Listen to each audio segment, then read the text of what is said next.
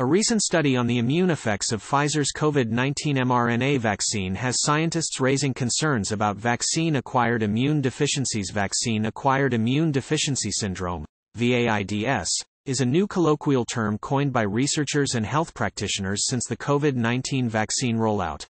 Although VAIDS isn't recognized as a medical condition, some experts believe that the COVID-19 vaccines may impair or suppress immune responses.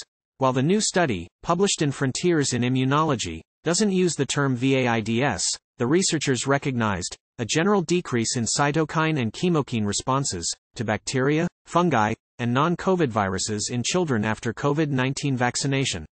Our findings suggest SARS-CoV-2 mRNA vaccination could alter the immune response to other pathogens, which cause both vaccine-preventable and non-vaccine-preventable diseases, the study authors wrote.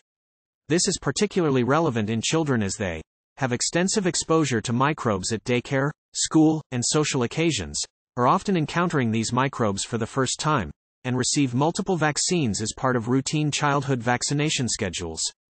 The researchers from the Murdoch Children's Research Institute and Royal Children's Hospital in Melbourne, Australia, took blood samples from 29 children, both before vaccination and after 2 Pfizer mRNA doses. They found that blood samples post-vaccination had a lower cytokine response to non-COVID pathogens compared with the blood taken before vaccination. This reduced immune response was particularly persistent for non-COVID viruses. Blood samples taken at 6 months showed some children still had low responses for hepatitis B virus proteins and proteins that mimic a viral infection. However, cytokine responses had increased for bacterial exposures.